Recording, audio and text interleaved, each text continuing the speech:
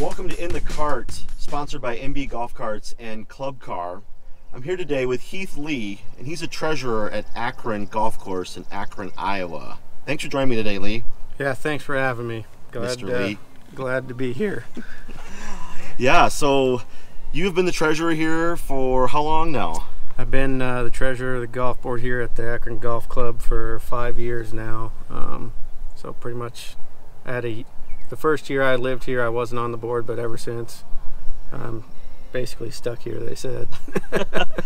Well, you work at People's Bank, People's Bank in town, so it's a natural fit for you to be the treasurer, I think. And that was the idea behind it. It works good, so I shouldn't complain. Maybe you'll get some business out of it too. Well, yeah. Possibly, yeah, right? Yep. So, before we take off down hole number one here, we want to talk about the clubhouse. Just newly remodeled clubhouse, right? When was that done? Yep.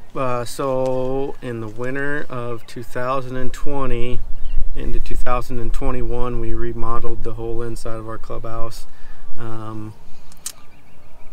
It was built in 2001 or maybe early 2000s, and it was in dire need of getting a remodel.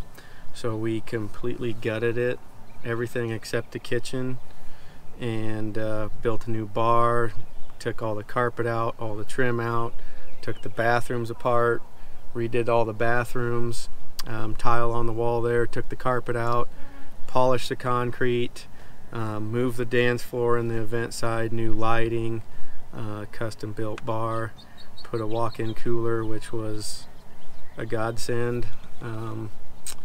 Put a new HVAC system in, so we had that. That was kind of the first project when I got on the board to do, was put new air conditioning in, and then that just got the ball rolling, and we got the remodel done. And there's a lot of donated time and labor, and it's all donated. I can't thank the guys that helped us do that enough. From the financial aspect of it, that's so crucial to you. And we were discussing that this isn't a city-run course. It's privately owned by the members. They own it, and it's just become an asset for the city here. And what kind of events do you have happening here? You know, we got golf tournaments all throughout the year. Our earliest one, we try to do it in middle of April. We have tournaments all the way to October, pretty much. Big events, we'll host a lot of graduations. It's graduation season now, so we've been doing a lot of those, which is good. We got some weddings coming up this summer. One of the weddings is actually going to be here on site. Excellent. So that'll be a new thing. I don't think that'd be possible without the new patio.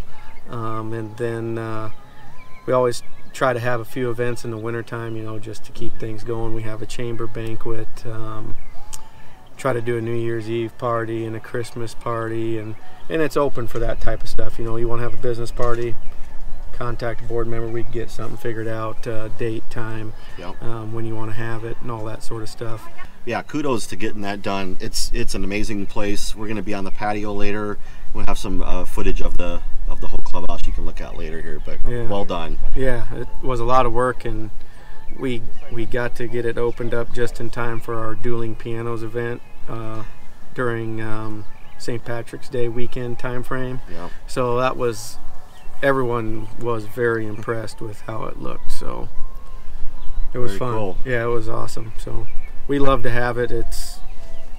And I like bringing my friends from Nebraska to show it off, and they're like, "Oh, I've never seen a 9-hole course with this nice of a clubhouse." So there aren't very many that do. So yeah, it is a huge asset to have. And yes. Post round, mid round, or not even golfing, it's a great place to come out. Yeah, to, so. And you know, that's a big thing. We're trying to promote a lot this year too. You know, we're open for lunch and supper every day. We're going to start doing a happy hour. We got some new specialty drinks up here, so that'll be something to be looking forward to on that end. Excellent. Looking forward to that when we golf our next round. Speaking of golf, let's head down hole number one here. Okay. We'll get a look at the course now. What is your handicap? What do you have again? My league handicap right now is a 6. 6 for 9. Yep. So we're talking 12 on 18. 12 on 18. Yeah. I'll take it. I'm not going to complain. Absolutely. Yeah. My goal this year is we have a Ryder Cup with Elk Point. My goal is to make that team, so you got to be probably under a 6 for sure on 9 holes. There you go. To be able to make it. So That's something to look forward to, Yeah. right? Yep. So it looks like the course came through winter really well here. This green, this fairway looks very green. Yeah, it did. We had pretty much had at least 4 inches of snow on it the whole time. There was a little bit of winter kill on some fairways, but even now it's hard to pick them out. So Yeah. came out pretty good. The hole one's kind of got a straight shot, some bunkers protecting the tee or the hole. It's a downhill shot. Like a lot of these 9-hole courses in small towns, a lot of mature trees out here, so you can get in some tree trouble really easily if you don't hit the fairway. Yep. If you need any advice on hitting out of the trees, I'm your guy. I could use some of that. You know what? I'm pretty crafty with my 4 hybrid or 3 hybrid. Yeah, just to lay it low. Yeah, just scream it out of there, and hopefully it'll hold up in the fairway somewhere. Exactly. So, how would you describe this course in general to somebody who hasn't played it before? Well, the distance isn't going to kill you. It's not a very long course, just under 3,000 yards, I think, from the black tee boxes. Yep. But if you don't hit it straight and play out of the fairway, it will eat you up because, like you said, the mature trees. If you're not good about playing out of the trees, good luck. Yeah. You're gonna have some interesting holes and interesting scores. Yeah, if you can hit it a long ways, you can cut some corners, you can take some trees out of the play. Yes. And on hole number 2 here is a perfect example. If you can, the dog leg right, if you can get over the tree line, corner. Yeah, yep. You'll be playing from roughly 200 yards out on a par 5. Yeah. You can be there in 2. If not, lay it up short. You're fine. You're putting for a birdie. Totally right. Yeah, this is one I have actually hit through this dog leg, and then you're in trouble there because there's trees again on that one. Yep. Yeah, if you hit through the corner and get over on the other side, it turns a little sketchy on that end of things too. So I played this course. Another guy that's been out here with members in different tournaments, he always would tell us that when you're putting on the greens, that you're always going to run towards the river. Is that a fact, or is that just urban legend? Well, I would say I would lean way towards a fact more than it is fiction. There's some holes that don't look like it's going to break that way, and it somehow does. Even when you're reading it, that it's not going to do, Yep. That's kind of what I found out. The river's to the west on all of the golf course, so you're sitting there, it's like, this thing, there's no way it breaks that way. And if you play it that it's not going to break that way, sure enough, and you'll be on the bottom side of the hole, and then you're hopefully making a 2-putt. Right? You're wishing for a 2-putt. Yeah. So this hole, I think, has a natural spring in it. Is that what this is here? Yeah. Hole number 2, and it's probably my favorite hole on the course. Okay. Just because it has the stuff you typically see on a golf course. It's got a water hazard. Yeah. It's got trouble left. It's got trouble right. But yes, there is a natural spring here. I want to say there's a couple springs that feed this.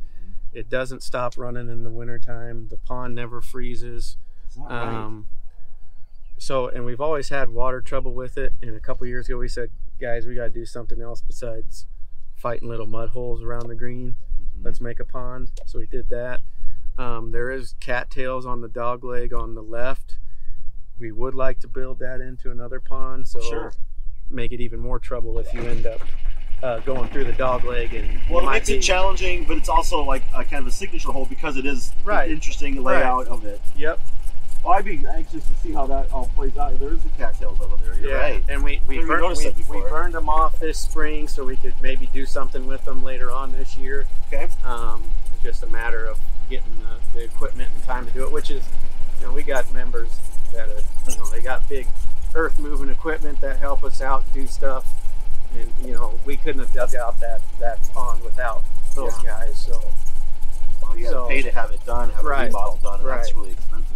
Right. So let's talk about how many rounds are played out here. Do you know how many rounds are played out here typical year now? I'd say, if you want to count all the paid rounds, green fee players, and then throw on the membership rounds, I would be comfortable saying, probably 4,000 rounds a year. It depends on, are they fair weather guys? Are they going to come out here and play when it's 45 degrees and they're itching because it's been a long winter and it's March 31st?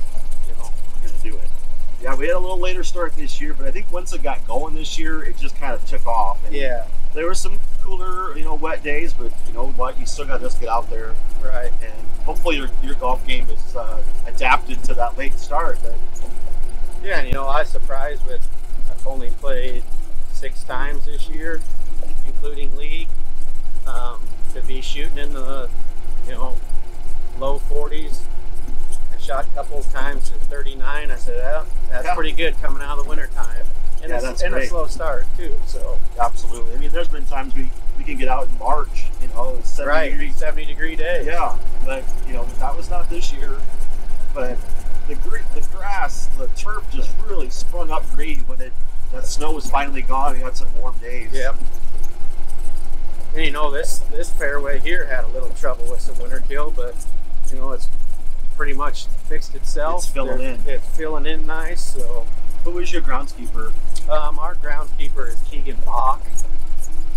He's with us. This is his 2nd year. Okay. Younger guy. He's from the Hinton and Merrill area.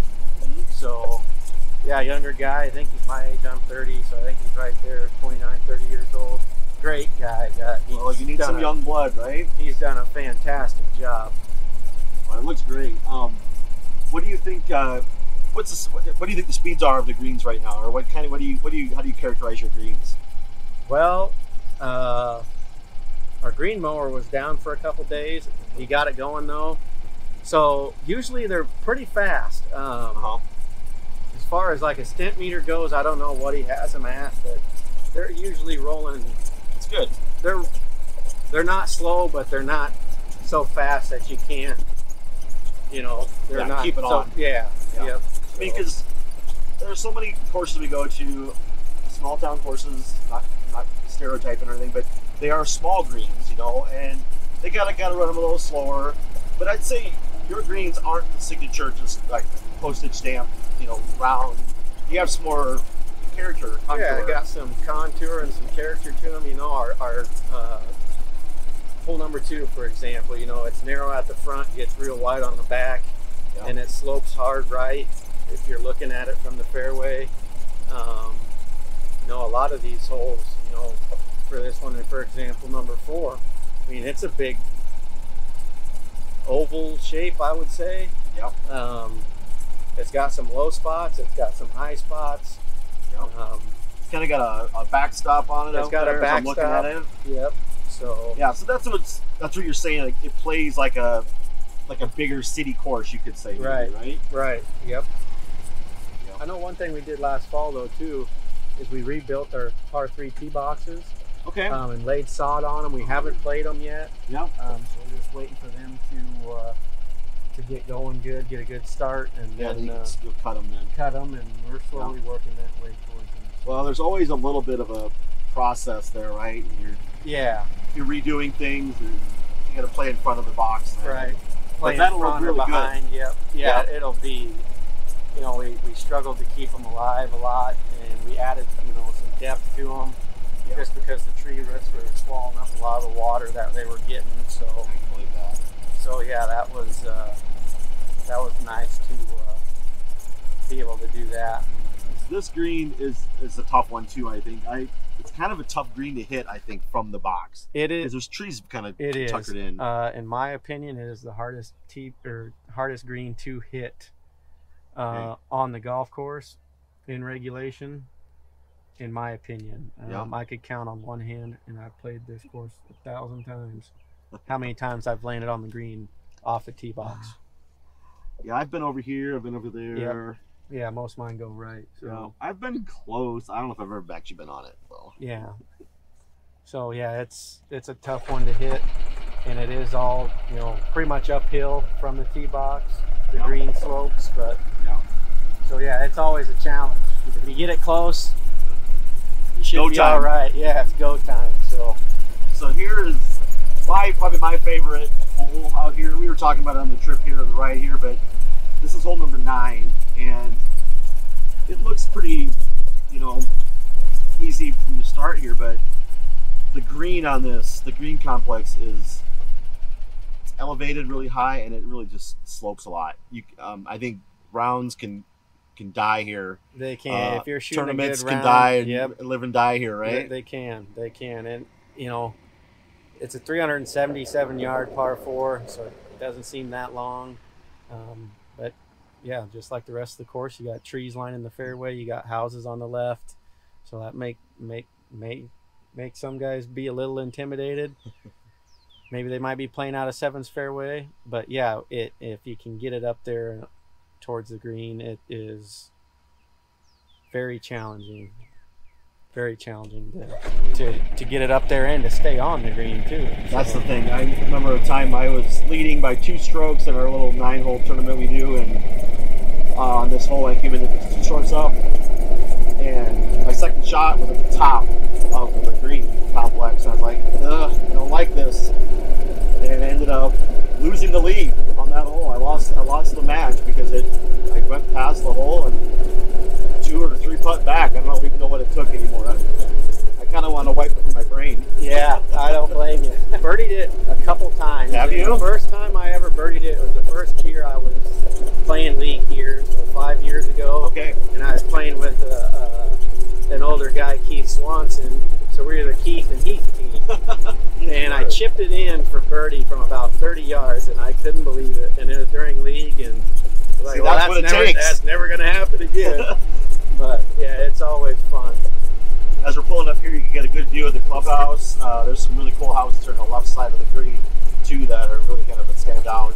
I don't know who lives over here, but I always admire their yard. Yeah, gals getting practiced up for league in a couple weeks. There you go. Get their time out, their night out too, right? Yep, they do. Thank you. Perfect. Well, Heath, I want to thank you for taking a little bit of time to show me off on the course here. It's really an honor to be out here to be able to do this and talk about these small town courses. Talk about any of the courses that we golf a lot. Appreciate your time. Yeah, thank you. I appreciate it, and I'm glad you guys came out today. And yeah, I take a lot of pride in the golf course. I'm not from here.